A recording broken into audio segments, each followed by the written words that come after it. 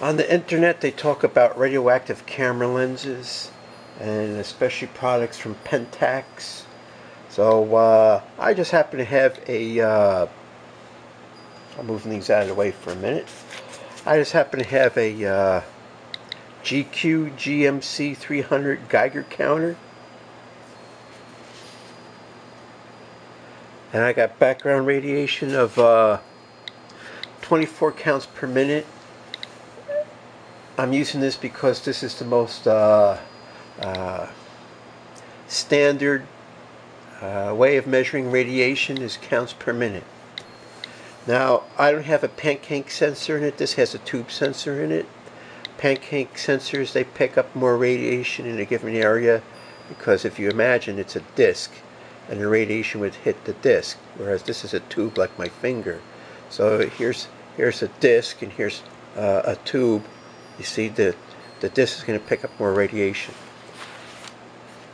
The first one is a K-mount lens, 50mm f2. Serial number 3553838. Let's check this one out. The tube is in back somewhere, so that's why I'm doing it like this. Nothing. Put that one aside.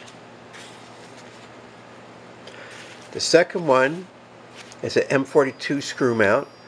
I got this on a busted H1, which is a film SLR. As you can see, I don't know if you can see it or not, but the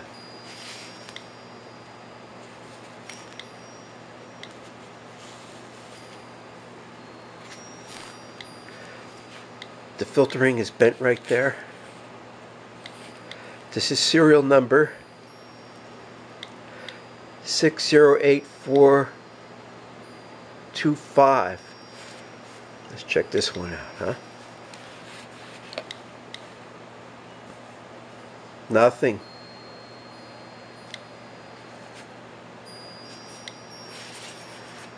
This is another M42 screw mount. I got this on a SP500. I bought it as a kit. This is serial number 5365207.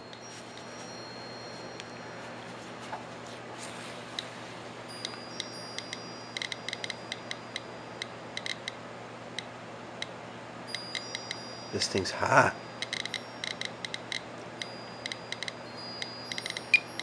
Uh-oh, when it starts to beep like that, that means danger.